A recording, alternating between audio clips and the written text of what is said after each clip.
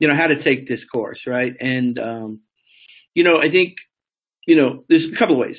One, if you just want to get the kind of splash of DevOps, just listen to my 15 hours of videos.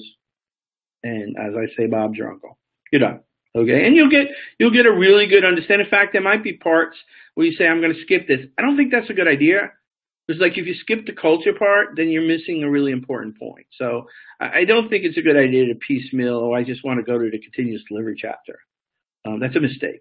So I think if you're going to take this course, minimally, you should basically watch all the videos. And there are tests and quizzes and all that good stuff. If you actually want to get a deeper understanding of, how this all fits together, I would suggest reading the Phoenix Project, the DevOps Handbook, and then take the 15 hours. Now, that's hard, right? Like, I'm asking you to read 2 books before you even get started. But, some people suggested, just read the Phoenix Project, take the course, and then do the DevOps Handbook. That probably works too.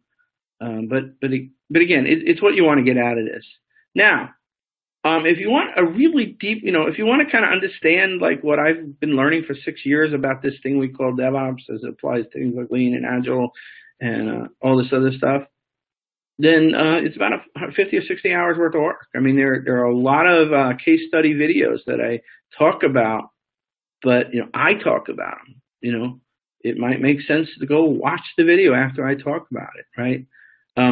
Finally, if you want to do the whole fell swoop, it's probably closer to 120 hours college degree. Now, again, I'm not telling you how to do any of these. It just the question you have to ask yourself is, how deep do you want to take this? I can't tell you the amount of books I've read and this blogs and the videos and events and all that stuff I've gotten to get to this point where I could actually create this class. Is it worth it? For me, yes. For you, you get to decide which one of those 4 options you want to do. And you can do, you can do the 15 hours, come back and do, other parts. But again, I don't want you. I've watched on the discussion board a little bit of people getting kind of overwhelmed early, and I just want to make sure that there's no absolute specific or very prescriptive way to take this course.